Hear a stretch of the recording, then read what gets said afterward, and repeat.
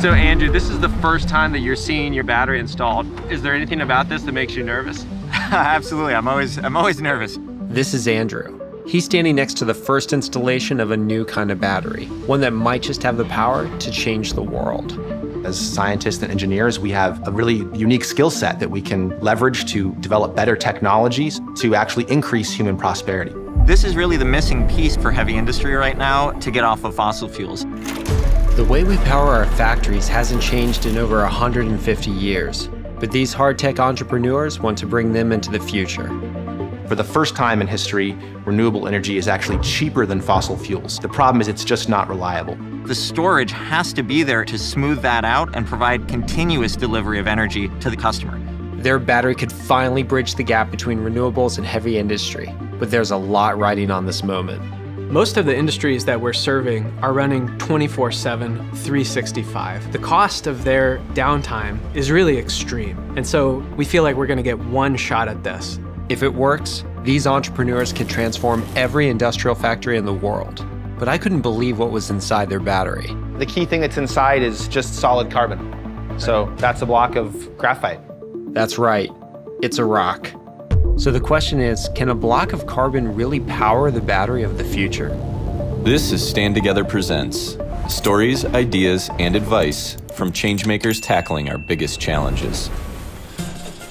Nearly every aspect of our lives benefits from industrial production. Think of the products that we buy, chemicals, agriculture, and the electricity that powers our world.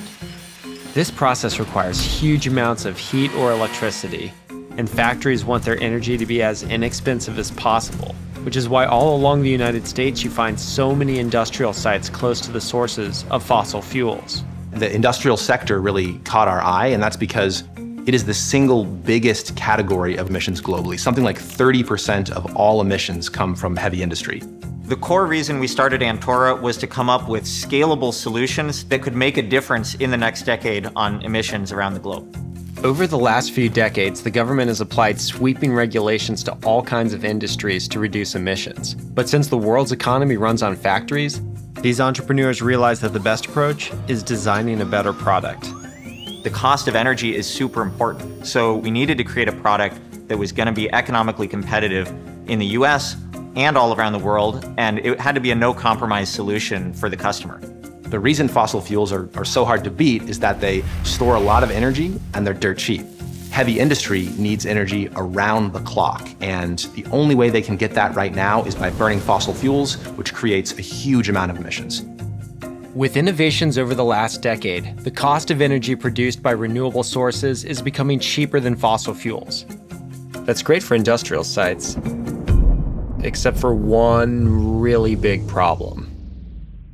The biggest challenge has been that those sources of energy are inconsistent, and an industrial facility can't stop producing whatever good or product it's producing when the sun isn't shining or the wind isn't blowing. The logical question becomes, how do I take these intermittent resources and store them for long enough periods of time to be able to reliably run these operations? The answer is long-duration energy storage. In other words, we need a battery. But don't we already have those? What makes this one special? One of the most exciting moments in the process of developing this energy storage solution was when we realized how perfect carbon was as a storage material.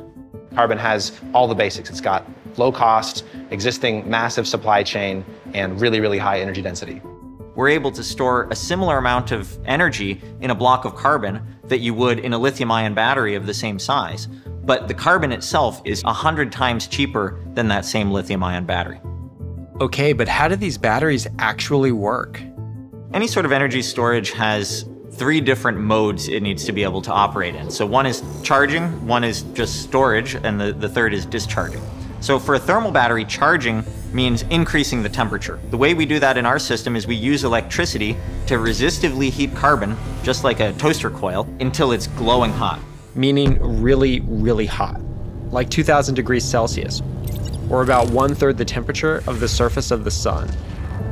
After it's stored, Antora can deliver whatever energy the customer needs, high temperature industrial heat or electricity on demand. We can take these clean, cheap, but intermittent resources and convert them into something that has the same reliability and the same cost profile as a fossil fuel. Today, the team is visiting the industrial site where their first battery is being installed. It's a moment they've been working towards for over 5 years. So these are being installed today, as I understand it? So they're assembling one of the heaters. It looks like they're working on this one right here. With Antora's solution, the operating cost of industrial plants like this one will be lower than what it costs them using fossil fuels, while dropping their emissions down to zero. But Antora and their customers have learned that big innovations require working through many different state and federal regulations, which is a challenge in itself. The future for Wellhead and other energy companies is very promising if you're willing to adapt to the changes. The technology is evolving rapidly here. And sometimes it can be a little frustrating because the regulations need to be updated as the technology evolves. The industrial energy system in the United States was based around the technologies that were available 50 years ago, 100 years ago. When you start coming at it with a different approach, there are some regulations that just accidentally don't work as well as they used to. So we're really excited to be working with policymakers at the state level, local level, and federal level to help them understand where are things working well and where are things not going to work as well through the next decade of the energy transition. Private sector innovations like Antora's have the power to make a profound difference on some of the biggest challenges that we face throughout the world. If it works, Antora's battery has the potential to stand on its own as an innovation that's both better for customers and a bridge to providing reliable clean energy for everyone. We expect to see a lot more boxes like this in the future. My dream is that anytime you're driving by an industrial site in this country or around the world, you're seeing Antora thermal batteries. The US has a huge competitive advantage in that we have incredible solar and wind resources across the country. And I think that's going to drive a re-industrialization of the United States. The vision we see for the future is really a vision where everybody on Earth has access to abundant energy, where pretty much everything is powered by wind and solar electricity that is run through a thermal battery that can then be used to create on-demand, inexpensive, and zero emissions energy. Stand Together partners with changemakers tackling our biggest challenges. To see more stories, follow our channels. And to learn more about how you can partner with us, go to standtogether.org.